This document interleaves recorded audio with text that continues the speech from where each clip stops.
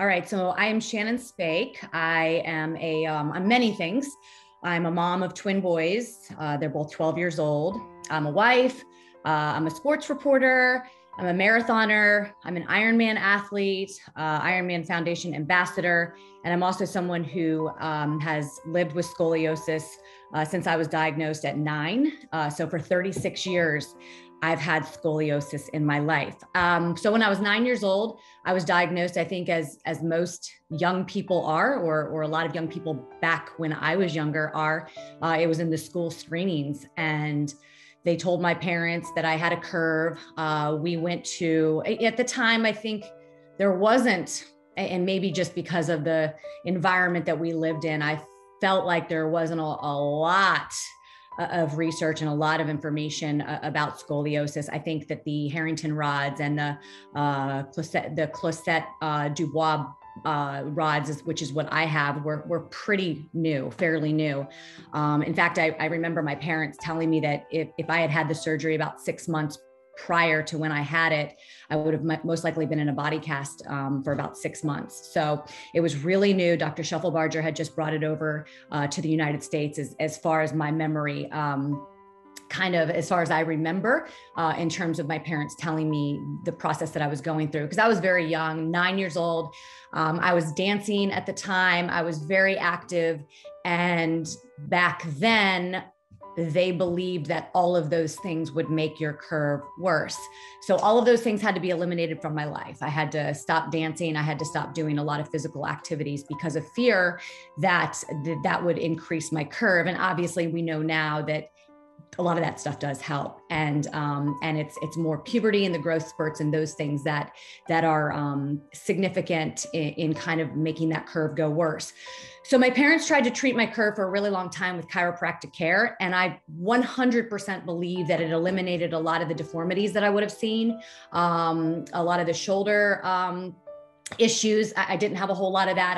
I do have the rib that sort of comes up above my chest, so you can still see that to this day. And I didn't have a lot of pain. So I think that I was a 36-48 when ultimately I was told that I had to have the surgery. And I didn't experience a lot of pain. It didn't really affect my life very much. And I do believe that chiropractic care did help that. I never had to wear a brace, and I kind of felt at the time, because I know that braces are so different nowadays for young people, but back then it was really intrusive and it was big and it was bulky. And I remember I did have some friends who had to wear them, and it was painful, and you could see it under the, under your clothes. And obviously being, 10, 11, 12 years old at the time, kids can be a little cruel when people are different. So when I was 12, 1989 is when I had the surgery. I was almost 13. I had it on January 15th, 1989. And I think like most kids who are, having to face this, it's really scary. You don't know what your future is going to be like. You don't know what your scar is going to look like. You don't know how other people will be able to relate or understand what you've gone through. And it was a long process in terms of getting to the hospital. I do remember that we had to do a lot of blood draws, and I had to give my own blood back just in case there were some complications.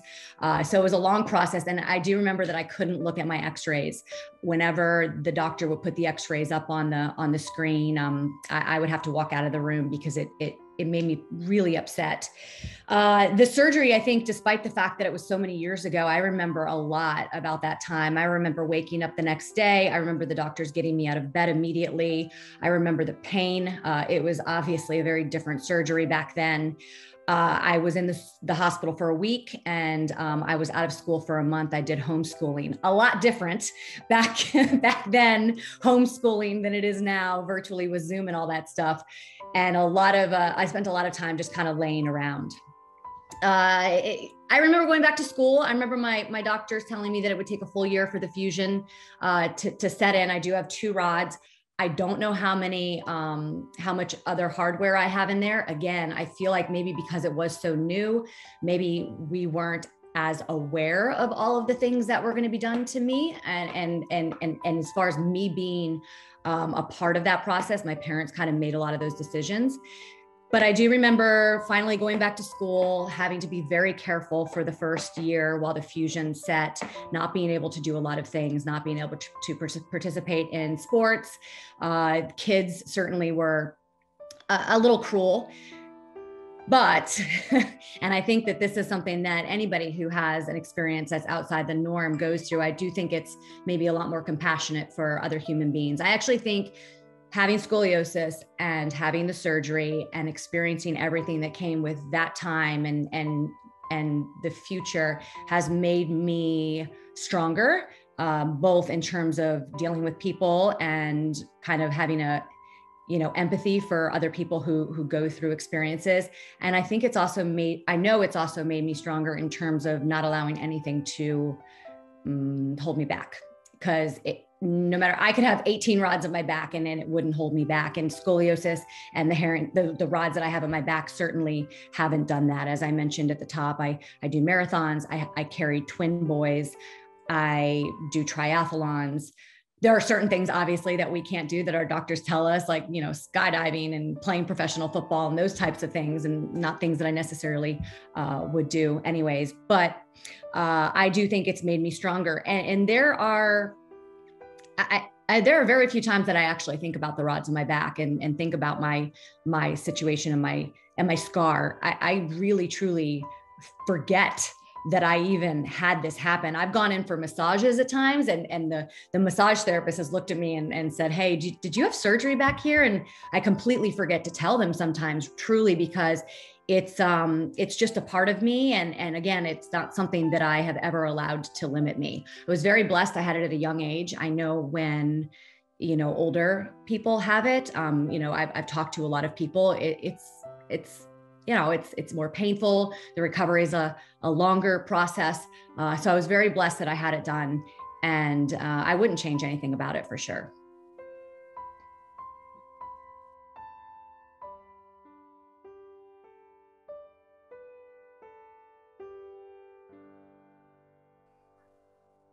Shannon, thank you so much for sharing your story. I'm Michelle Marks. I'm the Executive and Research Director at Setting Scoliosis Straight, and we are just so grateful to have patients like you that are willing to come and share and help other patients by sharing your story.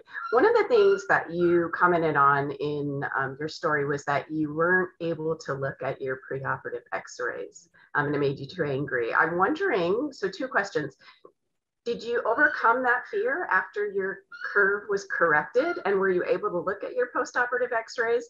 And what advice would you have other patients that maybe are struggling with that same issue? Yeah, I think now I can look at it and appreciate how far I've come in terms of what my back looked like. And I don't have any problem looking at my scans now with the rods in it. I actually think they look pretty cool. I think it was just a lot of fear. And, when you have to kind of face the fact as a young person that you're going to have this surgery where there are so many unknowns, and it's the thing that sort of reminds you that this is going to happen. I think that's what it was. I think it was just the fear of like, okay, well, that's what it looks like. Yeah, I really have to have this done. Thankfully, I think my parents were really patient with me and allowed me to feel that and didn't make me, kind of stay in there. They protected me, I think, from a lot of things, and also gave me as much information as I wanted to know. I remember the night before my surgery, my mom obviously was with me, and she made it fun, right? We went and got McDonald's, and we got ice cream, and then every year on the eve of my surgery, we would get the same exact thing for years and years and years.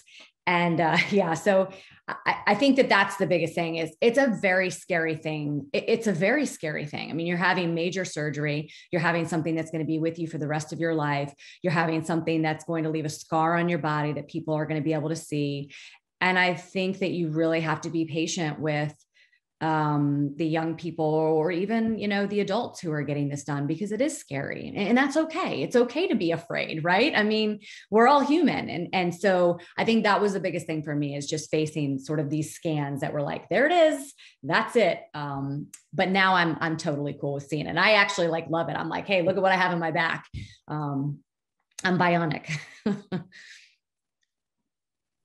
Nice, thank you. Well, thanks for sharing that vulnerability as well. I mean, Yeah. other patients seeing you, such a strong woman, person, and contributor to society, could be vulnerable and could be scared, right? And admit that. That's fantastic. So the next question that I have for you, and you kind of alluded to how care has been progressing over the years. You talked about Harrington rods would have been the option had Dr. Shufflebarger not brought Cottrell Dubussé to the United States, so that you could have this new procedure, which at the time was cutting edge, right? And now fast forward 30 years, and the operation looks quite different, right, than it did when you had your surgery. And your hospital stay was a week long, Yep. whereas now it's 2 to 3 days is the average length of stay for the hospital. So care has really been progressing, thank God.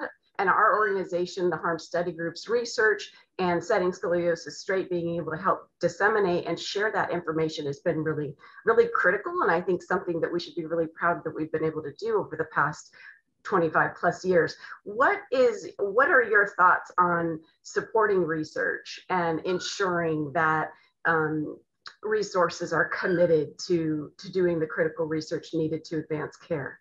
First of all, say the name of the rods again, because I know that I completely messed it up, right? I always say Harrington rods, and then my parents are like, those aren't actually the ones that you have, right? You can just say CD rods. It's Cottrell and Dubussé, and they are two spine surgeons that worked together to design that system. Yeah. Perfect. That's what I have. Yep. Yes, obviously. I think that some of the advancements, I mean, just to allow us to get back to a normal life and have that life as normal as possible. Obviously, my flexibility is greatly reduced because of the rods that are in my back. I can't bend over. I can't bend my back. And I know that there are a lot of things that are moving forward to kind of keep some of that flexibility for young kids. And I think that that's super important, because that will allow you to get this surgery, to have your correction, and to truly move on with a normal life. Because I can't get in the pool and do a backflip with my kids or a front flip with my kids. I can't do a somersault. I can't do some of the things that, that I was able to do before. And I think the advancements in terms of allowing people to not be as nervous about post-op, because this is something that is, if it's not corrected, it's painful, it's debilitating. And I know that there's a lot of fear with people who don't want to get it. I have a friend right now whose son is going to have the surgery in December. I think for parents, just getting information and support, because they now have to, like I mentioned, handle their young person who has a lot of fear going into this surgery. But not only that, how do we move forward to make sure that they heal properly and have the best recovery? And if they do deal with kids in school or bullying or any of those things, how do we then deal with that?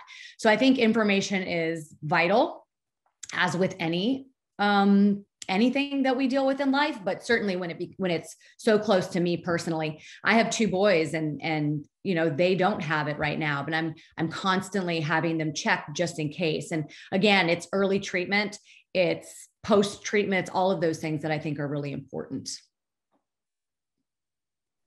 Totally agree. Thank you, Shannon. And thanks again so much for being here today to share your story. I'm going to go ahead and pass it to Amar. Hi, Shannon. My name is Hi, Amar. Thank you so much for coming in and being vulnerable and sharing your story. I, for one, appreciate it a lot. I was diagnosed with adolescent idiopathic scoliosis in the fall of 2016, and I received a spinal fusion procedure in April of 2021 to correct my 51-degree lumbar curve. So I'm about a year and 2 months post-op. You've highlighted in your story how you've run Ironmans, triathlons, you've carried twins, all of which are incredibly impressive. feats. My first question I have for you is, how have you adapted your workout routines, training routines, and your overall lifestyle around having a spinal fusion? I wish I could say that I have to adapt, but I try not to. I try to, I mean, obviously there, like I said, there are some things that I can't do. It's harder for me to do a sit-up than, you know, it's harder for me to do some things that require, I like to say that I can't do pull-ups because the rod's in my back, but I'm sure that's just because I haven't tried hard enough to do a pull-up. But I do use it as an excuse there. Right.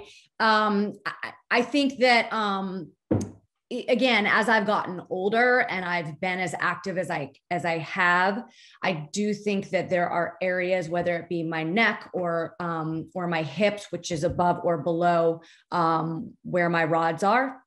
I think that takes a little bit more impact, and I have to be a little bit more conscious about that, whether it be stretching or getting massages or just really being in tune with my body. But I think with anyone who has a major surgery like we have, I think that makes you even more in tune with your body.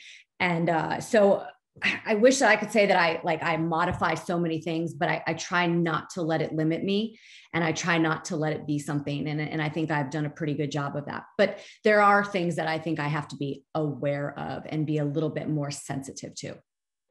Give myself some grace, right, when it comes to certain things. Yeah, no, I completely agree. I think it's good that you're letting other patients know that scoliosis isn't necessarily limiting after spinal fusion. And I know a lot of people, including myself, were really worried about that aspect when it comes to recovery and all that. And that kind of leads into my second question. Thank you so much again for being vulnerable with your story. I, for one, relied on patient stories before I got my spinal fusion procedure, and it really helped me feel comfortable with my choice to receive a spinal fusion procedure. What are the benefits that you've noticed about being open with your diagnosis and sharing your scoliosis story with other patients?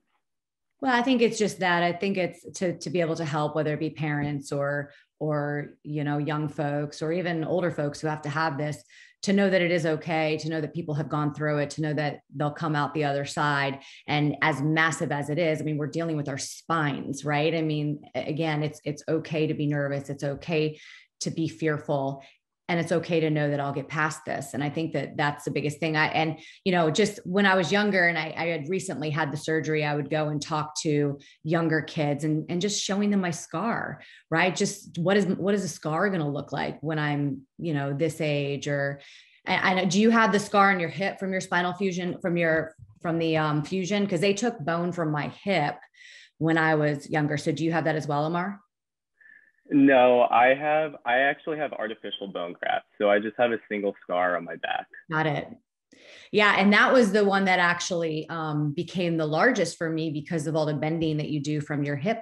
And so that one is actually more significant than the scar that's on my back.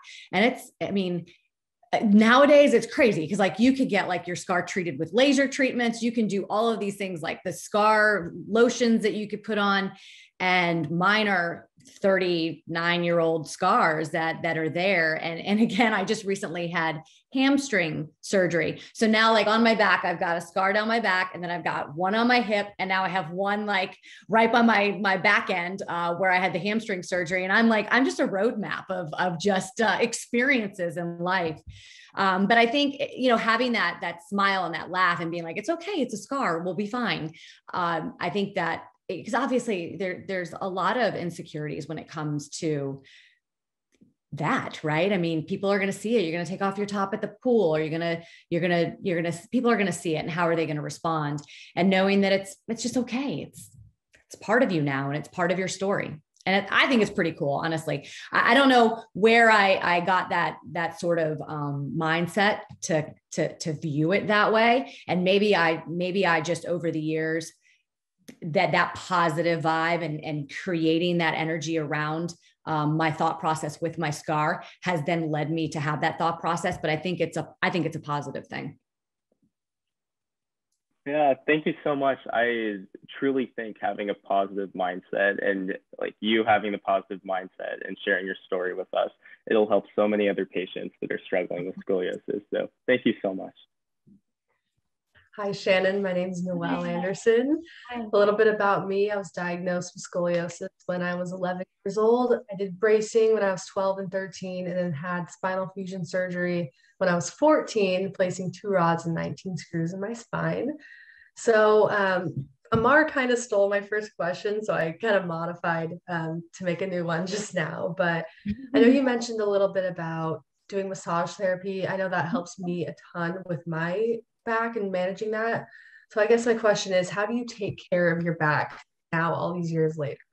And it's so crazy because when I was young and I first had it, none of this stuff was available, right? We didn't have dry needling. We didn't have like, I mean, you had massage therapy, but you weren't bringing a 13-year-old to get like, it was like, hey, here's your, there's yoga. There's so much that you can do nowadays. And even stuff that you can do, just talking to some chiropractors and talking to some doctors, if you are diagnosed, to try to help with that curve and maybe prevent it from advancing.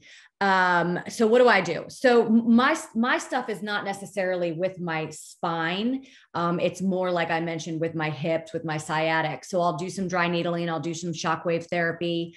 I think like the just breaking up scar tissue is super important, which again, they never did that for me when I was growing up. And once that scar starts to kind of stick and get sticky and the scar tissue builds up, I think it does prevent some movement in your back.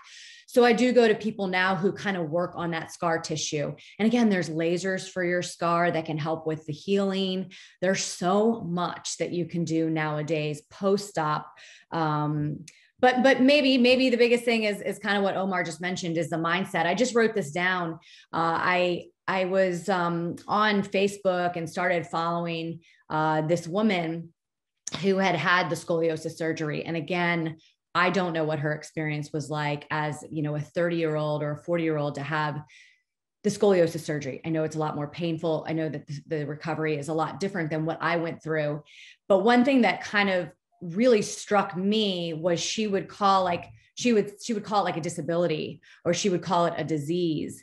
And to me, like, I have never, ever looked at my scoliosis as a disability or as like a disease. It's just like something that I have. And so I think maybe outside of just the physical things that you can do, and just like you guys mentioned, is just the mindset to have, it's something that we have. It's something that we've had corrected. It's now something that and a lot of people have things corrected, right? And I think it's a positive mindset and not calling it those things. I don't know, that it really struck me as kind of odd because I had never thought about it that way. I'd never thought about myself as disabled or as someone who had a disease because it was scoliosis. So I think that's something that the positive mindset, I think, is something that's important. I totally agree with that because I know for me, when I was younger, I was so ashamed of it. And to me, I kind of had that negative verbiage for it as well. But now, as someone who advocates for scoliosis awareness, I see it now more as a purpose and more of, of course, we can't change that happened to us, but we can use it for good and not let it hold us back by any means. So I love that. It's a purpose. Can I use that? Yes, you can. Take it away. My second question is, so I'm studying broadcast news. I think it's very inspiring that you're a journalist. Did your overcoming of your scoliosis influence your career in any way? I don't think so. I mean, no, I think maybe being in sports, I'm pretty active, and I don't know if it was because I wasn't able to do it before my surgery. Like I mentioned, they made me stop doing all those things that I love to do. That post-surgery, I was and I was a swimmer. So I think, and obviously the swimming is the one thing that all of us can do. It's super low impact. I think it keeps you flexible. It saved and changed my life for sure, being a swimmer in my high school and college years. So I think more so that being an athlete and being involved in those athletic things is what led me to my career right now in sports, just that passion for it. And obviously still what I do with marathon running, well, not right now because I'm healing, but what I do with marathon running and triathlon really helped me relate to the athletes that I cover. And that's important. Well, on behalf of Setting Scoliosis Straight and the Harm Study Group, I'd really like to thank you, Shannon, for sharing your story today and helping us promote our Scoliosis Strong video series. And to Amer and Noel, thank you so much for participating and asking such thoughtful questions to Shannon. And for all the patients who this might reach in the future, please let us know if this video series is helpful or if you have any suggestions on how we might improve it in the future. We value your opinion. We want to support you, and we look forward to hearing from you, and thank you for your support.